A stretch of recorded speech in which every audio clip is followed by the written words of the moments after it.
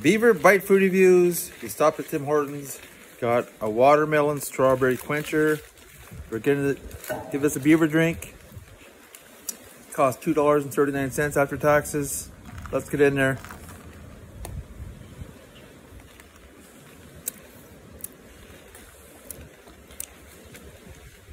It's got that sour bite to it. Loads of sugar. You can really taste the sugar. Pretty big container.